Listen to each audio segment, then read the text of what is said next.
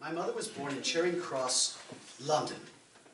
My grandmother within the sound of Bow Bells, which meant she was Cockney. But she put on airs. She joined the theatre. That's what they did. That was where the terrible Cockney accent came from. With the they would always put H's in front of everything but the H. So it was always "Och the Herald." What's it? It's the "Och the Herald Angels sing." That's Cockney. They got it all backward. But my grandmother would, every so often when she got really angry, you'd hear a little bit of Cockney in her, but for the most part, she had this very London-type voice, because that was the way we did things in theatre. And I was raised by my grandmother, so of course originally I actually spoke with an English accent until kids teased me so bad in kindergarten I dropped it. I started studying my father, who was born in Kansas City, Missouri. And I got a very confused language after that, because it was either go and wash your hands. I would mix things up back and forth. People would, where do you come from? But when I got too Celtic for the room, I'd march around the house being too Celtic for the room, my father would get very angry. And he would, put his eyes out, he'd slap the table and goes, "You were born in America, don't you ever forget you were an American." Yes, sir.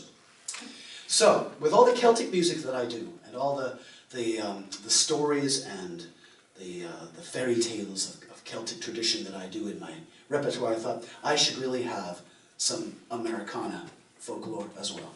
And so I figured, I looked around and I found a cool Appalachian tune called "Cold Frosty Morning."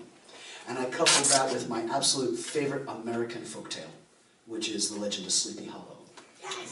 So this is a song called Ichabod Crane.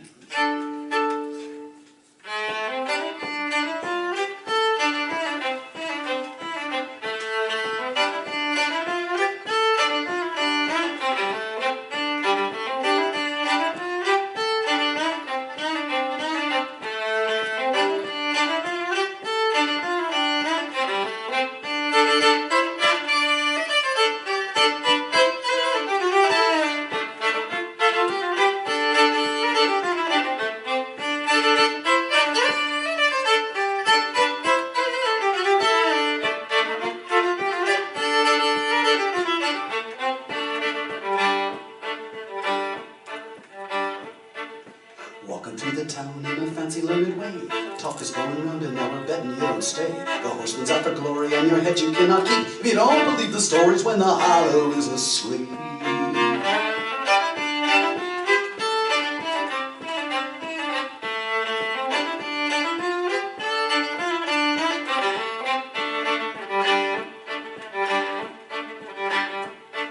Such a tasty morsel, but you cannot have her yet. Don't act in haste, of course, because she's someone else's pet. Teacher, I beseech you now to try to keep your head, and don't tumble with that tassel in a fluffy feather bed.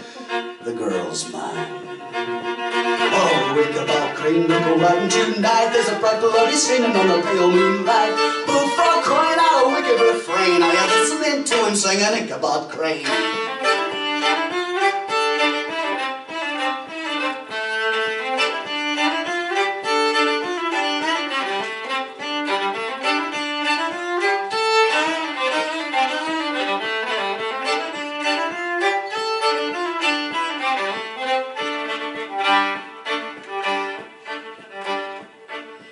Horseman rides a stallion that's as black as winter's night, courses through the valley and attempt to give us fright. If you think's midnight strolling, better think upon it twice, cause your head'll go a-rolling just as smooth as loaded dice.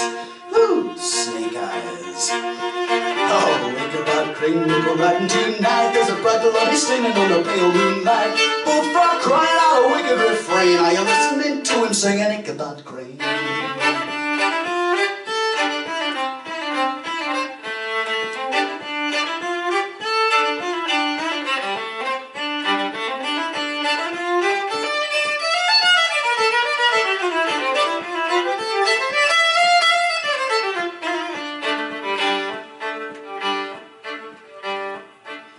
Don't you be forgetting that they say he cannot fail. Not a soul who's met him and has lived to tell the tale. He'll decapitate you quick and dead and never show remorse. He'll gather up your severed head and feed it to his horse. That's real brain food. Oh, Wilbur. Oh, Ichabod Crane, we'll go riding tonight. There's a bright bloody steaming on the pale moonlight. Bullfrog crying out a wicked refrain. singing Ichabod Crane.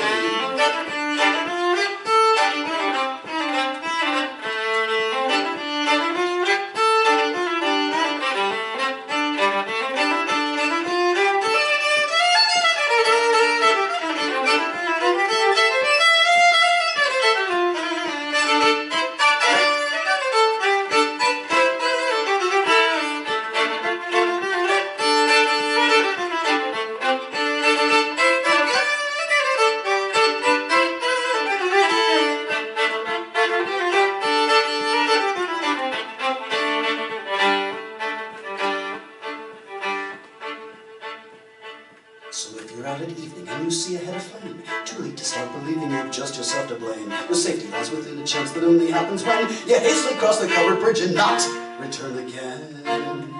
Hasta la vista, baby. Oh, Ichabod Crane, you go riding tonight. There's a bright bloody steaming on the pale moonlight. Bullfrog crying out a wicked refrain. Are you listening to him singing Ichabod Crane? Ichabod Crane, you go riding tonight. A bright bloody steaming on the pale moonlight. Bullfrog crying out a wicked refrain. Are you listening to him singing Ichabod?